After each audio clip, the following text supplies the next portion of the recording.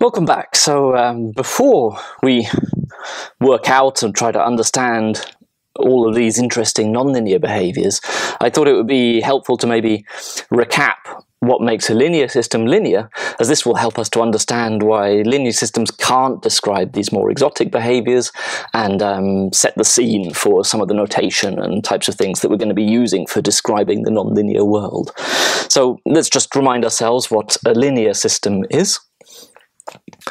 So you may have had this presented to you in a slightly different way, maybe in transfer function form, but for our purposes we're going to say that a linear system is a set of differential equations on this particular form here. And I hope this looks familiar.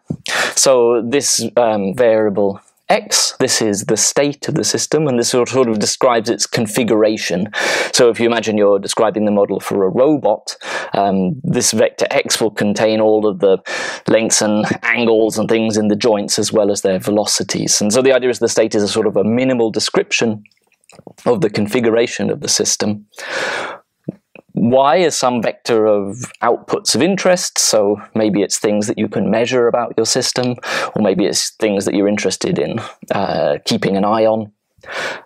So I don't know, if you had a very large building to describe all of the dynamics of the building, you might need a very large state vector x, but you might only be interested in the temperatures in the room, and those temperatures will be some of the states, but there'll be many other states as well. So y gives you sort of a reduced description, and this vector u, these are the signals that we can apply to our system to sort of make it do what we want. So this would be, they're typically called the actuators of your system. So if you're describing a car, your actuators might be how hard you press on the gas pedal or the brake pedal, or how you use the steering wheel. These are your inputs or actuators, and they will affect the behavior of the car. And the idea is that this linear differential equation should be able to describe that behavior. As I said before, you would probably have had this presented to you maybe in transfer function form, but hopefully you'll have already seen this before. But the way I want you to start sort of thinking about these systems is as mappings from initial conditions and inputs to what the system does.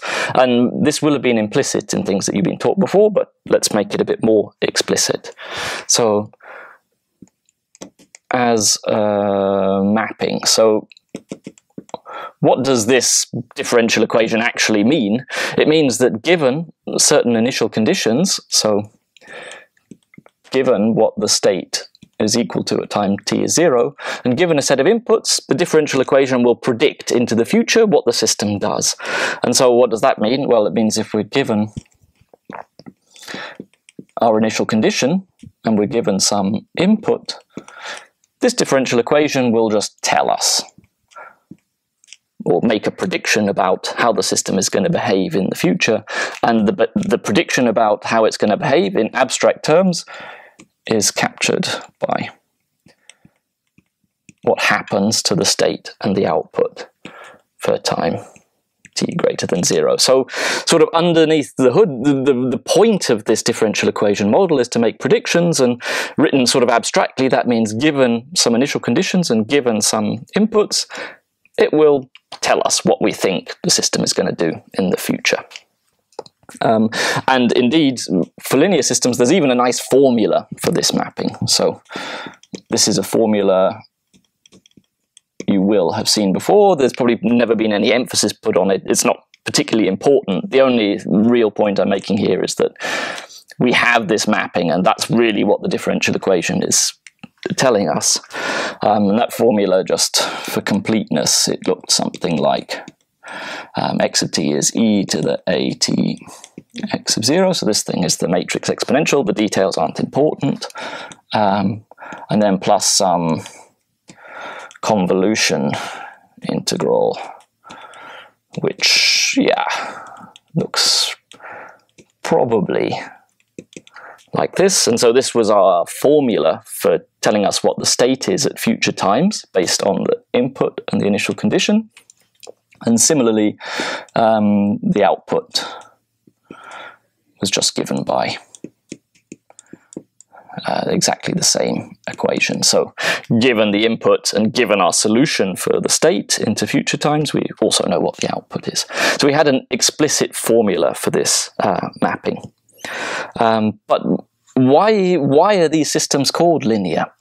Now I don't know if you remember, but probably way back a long time ago, you were told that systems are linear if they satisfy two properties, and those properties, I don't know what they were called, maybe superposition and some kind of scaling. So what does that mean, and why does the linear system satisfy linearity? What is making it linear? So let's look at property 1. So property 1 was superposition.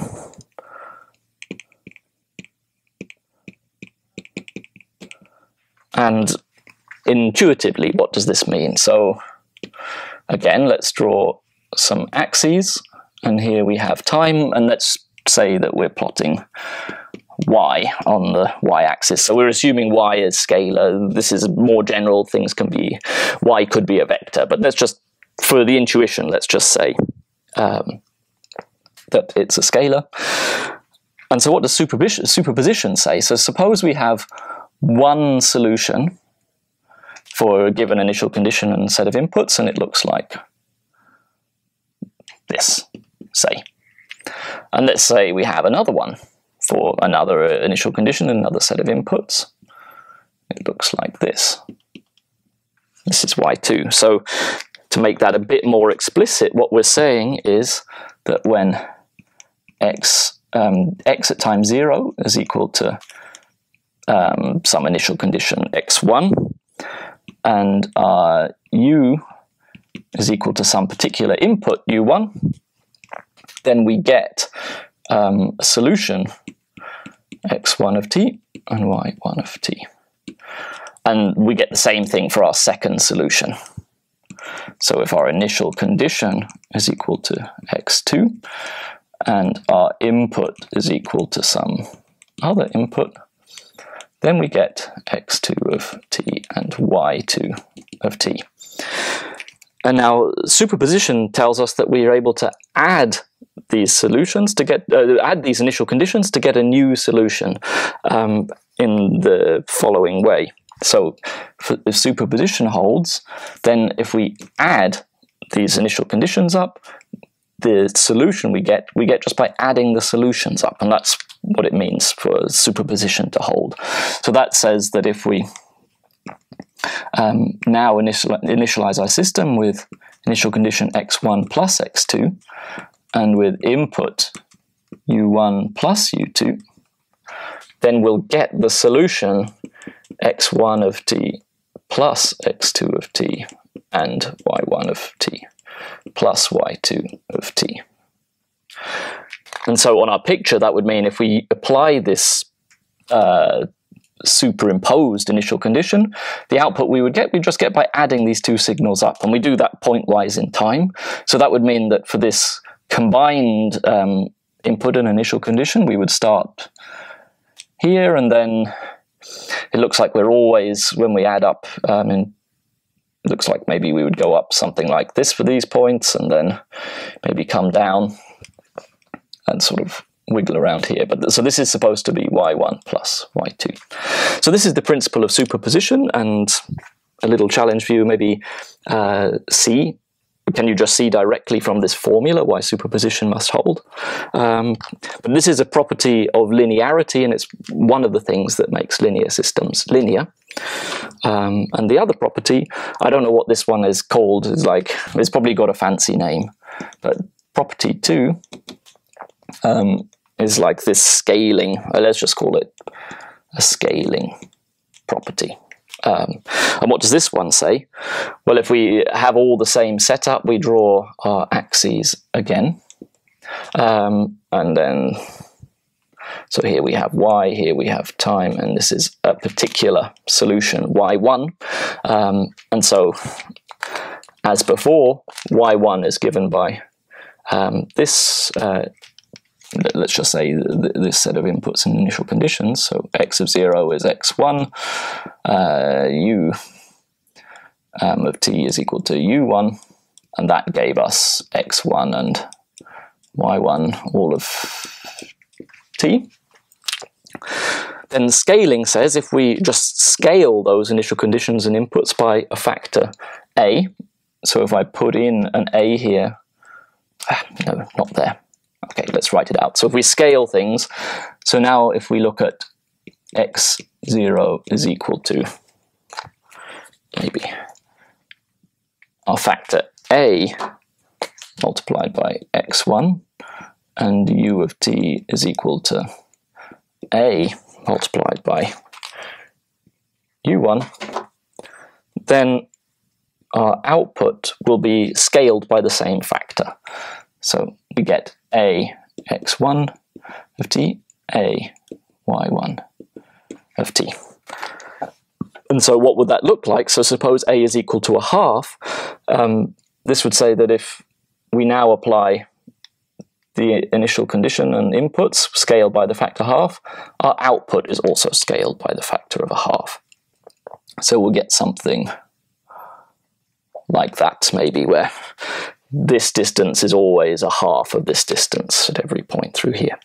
And this is our second linearity property, and again it's fairly quick to see why this holds from the explicit formula for x of t and y of t here. So what's the point of all of this?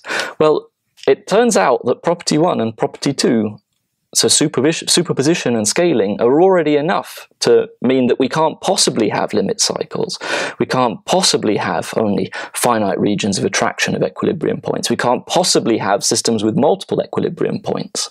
And we're going to dive into that in a few examples in a minute. But so just by understanding these defining properties of linearity, you're able to see immediately that linear systems can't produce these interesting behaviors, and that we're going to have to study something more complex in order to be able to explain and understand those behaviors.